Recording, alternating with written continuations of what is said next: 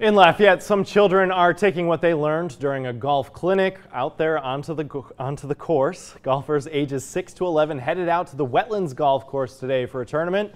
The Sheriff's Office puts on this event every year to help children and teens learn or improve their skills.